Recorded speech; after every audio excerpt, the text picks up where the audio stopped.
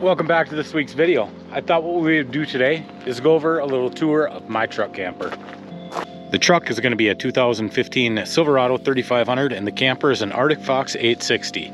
This is the 6.5 foot bed. As far as upgrades on the truck, I've done quite a few. One of the first ones is the tires. These are the Nitto Ridge Grapplers. This is a load index 129 tire, which means it's capable of carrying 4,080 pounds. So I'm running the airbags in the truck, and I also have a sway bar. I like the flexibility that the airbags give. I was running the Timberens, but the problem that I had with the Timberens is that I wasn't able to adjust side to side at all. With the airbags, I have this remote control, a frame mounted air compressor, and I can change the pressure on the bags so I can change the height on the truck. This is going to be my upper overload, and you can see how my upper overload spring is resting on this bump stop. Once I turn my airbags all the way up, you'll be able to see where it sits.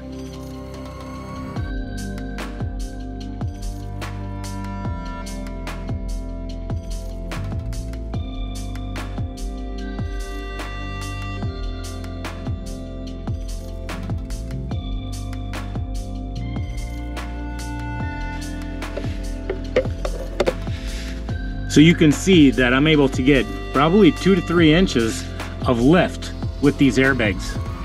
The ability to be able to raise and adjust my truck from side to side a couple inches is huge. I really recommend having the airbags. The Timberens were nice, there was just no adjustability. This camper weighs probably about 4,000 pounds, so the truck really needed those suspension upgrades. So I've owned 4 or 5 truck campers in the last 20 years. And what I'm gonna do is give you guys some tips maybe you can use, maybe save you guys a little bit of money, but these are some of the things that I've learned along the way. Storage comes at a premium in truck campers. This would normally hold 2 30-pound propane tanks. It now holds 2 20s, and to be honest, I really don't even notice the difference between the 2 20-pounders and the 2 30-pounders. During the summertime like now, it's just my hot water heater and refrigerator that use the propane. Just more storage. Another good tip is, instead of using these Lego type blocks to level out your vehicle, just get some pieces of wood. I use treated lumber, and another cool thing is if you need to take the camper off, you can use these as a pad. And these storage cabinets, they're not lit very well. These stick-on lights work great, and the batteries honestly will last you a couple of years. These outside showers, they come in handy, but there's nowhere to put that hose. So I just mounted a shower bracket right up on top there. Everyone who owns a truck camper knows that maintenance is just a part of life.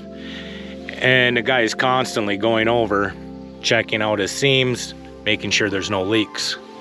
One of the things I also did is I added a drip rail. This drip rail really stops a lot of the water from getting on this edge. And all the water is deflected down to the end. I use this drip rail in a lot of places. This cabinet has it going all the way around. My windows have them going all the way around. And it almost just blends right in with the camper. One of the things that I didn't like was if it rained at night, a lot of the rain would come off the front of the overhang, hit the windshield, leave streaks the next day. So I put that J channel to divert all of the water away from my windshield. Just remember, there's a ton of maintenance that goes into these campers. I like to use Dicor and Sikaflex products. You guys check out the internet, see what works best for you. So let's talk about power. I'm running 2 6-volt batteries. They're the Crown brand, and I have them mounted where the factory batteries would have been. But I took the sliding tray out so I could get these larger batteries in here. These are a 230 amp hour battery, and I'm charging them off my truck's wiring. Normally, that would have been through the trailer wiring harness with like a 10 gauge wire, but I'm running a number 2 wire out of here with this 175 amp fuse down through and connects in the bed of the truck with an Anderson plug. from the camper, that wire runs all the way to the solenoid. I control this solenoid with my headlights in the truck. This runs off my battery. My battery is powered by two 210 amp alternators. The Arctic box comes with an Onan 2500 watt generator installed. It's really handy. There's an on-off switch right inside the camper. It'll run the air conditioner with no problem. The downfall is it's really loud. So I put this Predator 3500 watt inverter on the front of the truck. This thing is super quiet. I bought an aftermarket remote starter for it. Another power source that I have is an inverter in the truck. It's wired right outside here, and I plugged the camper in. It's mounted underneath the sink. Let me show you. So this is a 3000 watt inverter, and it's enough to power most of the stuff in the camper. I've even ran the AC a couple of times. It only works when the truck is running. That way the two 6-volt batteries and the two 12-volt batteries in the truck are being drawn from to power the inverter. I have it hooked to an on-off switch right up front. My last power source is going to be a 300 watt inverter I have mounted in the cupboard. This guy controls my TV, charges my cell phones. Now I have this small one here so it doesn't draw off the big 3000 watt unit. I've done enough mechanical upgrades on the truck to make a whole nother video. So let's talk about some of the things I did to make it more comfortable. A good GPS is important. A lot of people will use their cell phones, and there's no problem with that. But if you don't have internet, you're not going to be able to get directions. I've got this Garmin Drive 65. It's a nice unit and has a lot of preloaded points of interest. The truck camper, your rear view, it's often obstructed. So I installed this wireless rear view camera. Seat covers are actually a really good upgrade. They make the seating more comfortable. These are rough country. They've got a little bit of foam in them. Makes a big difference. I removed part of the back seat and made this workbench. Comes in handy. I put the e-bike on it. I also carry extra water jugs and tools. I power my e-bike and other tools with this 1100 watt inverter.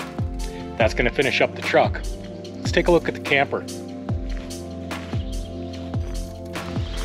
All right, let's start in the back. A couple of the things I recommend: bungee cords. Always carry a couple. You can hang laundry by them. There's a lot of good uses that bungee cords come in for.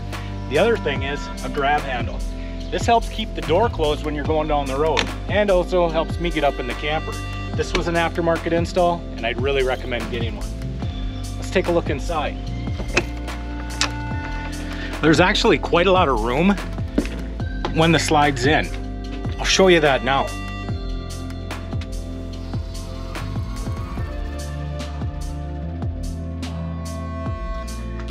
I use the slide maybe 50% of the time. If I'm in a parking lot, I definitely don't put the slides out. So if you're like me, you've probably watched 100 videos on camper tours, and I'll be honest with you, they're all pretty much about the same. Other than some paint here and there, a few different things, these camper layouts are kind of similar. There's a couple of things that I recommend that you get.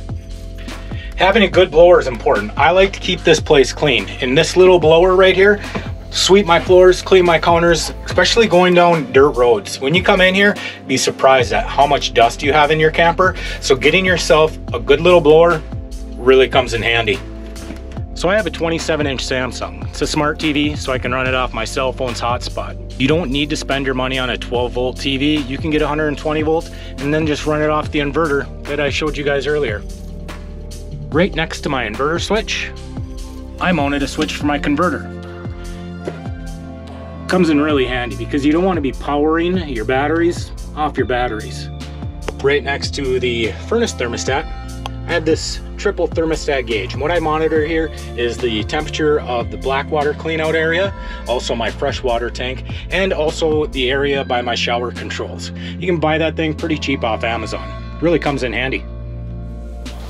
So during the summertime, these campers can get hot. And a lot of that's coming from the windows and the skylight. This skylight here, I have that reflex material in. You can see when I pull it out, it brings in a lot of light and a lot of heat. I have enough reflex to cover all the windows in the camper. Just remember, nothing says rolling mobile meth lab like reflex on the windows. So if you do it, have some class, tint the windows, paint the reflex black, do something.